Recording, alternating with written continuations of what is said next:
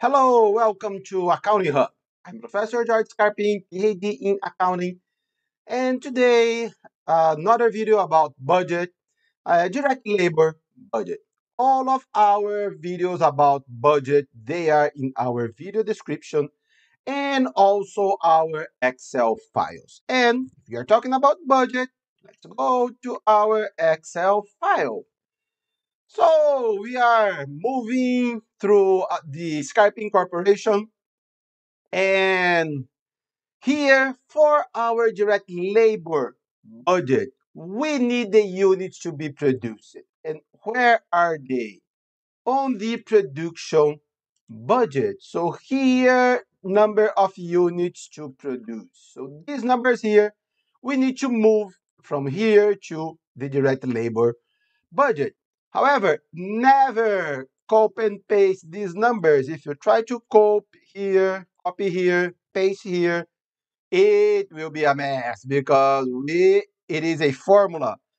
You can paste it with numbers. However, never do that because if you change something here, it will not be changing here, and then your balance sheet will not be balanced, and you will have problems. So, what should we do? We should link it.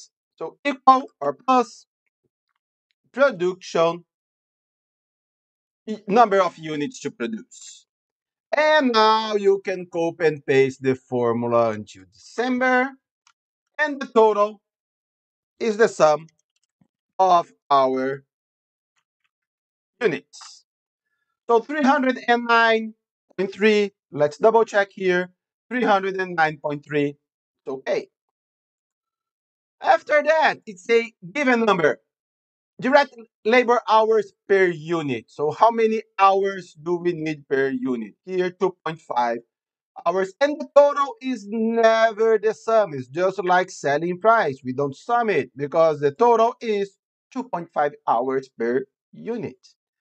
Total hours required, units to be produced multiplied by direct labor hours per unit. So we have here our numbers. And how do we know if this 773 is right? We only sum January to December, and we have the same number. So it is right because the formula here is also units to be produced and multiplied by direct labor hours per unit. And then how much do we pay per hour? Here our company pay $18 per hour. $18 per hour, also our total. And direct labor costs.